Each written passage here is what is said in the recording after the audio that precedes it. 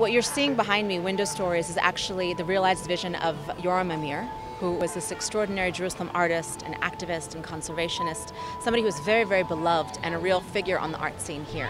He was someone who loved Jerusalem with all of his heart and believed that there was something wrong in the way that we as Jerusalemites and the leadership of Jerusalem was treating the city. So Yoram would collect old windows that were thrown out in the trash, and he believed these windows were actually diamonds. He used to say that Jerusalem was such a beautiful city because peoples from all over the world came here and saw her as a bride, and they gave this bride gifts in the form of buildings that were like jewelry. And if the buildings were jewelry, then the windows were diamonds. And so he collected over 2,500 diamonds from all across Jerusalem.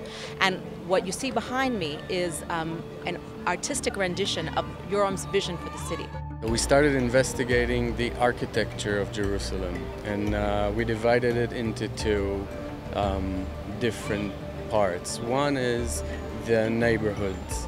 And the neighborhoods have kind of organic growth to it, from decade to decade, from year to year, from different peoples coming in and out of the buildings, and each one adds something to it. One closes the balcony and the other put an air conditioner and so on, and it gets this kind of patchwork look and organic growth to it. And the other thing is the holy buildings, which are more planned carefully and very detailed and very symmetric usually. And so we tried to combine these two different aspects of visual look of the city, of the architecture, into one creation. The origin of the windows of this collection come from very diverse backgrounds.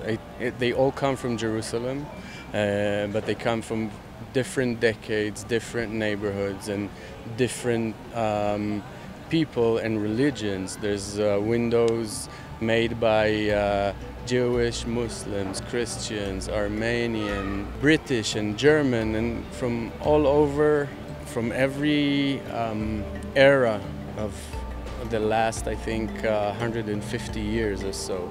There's room enough for all of us here in Jerusalem. This is an artistic project, but there's a very, very deep social message in it.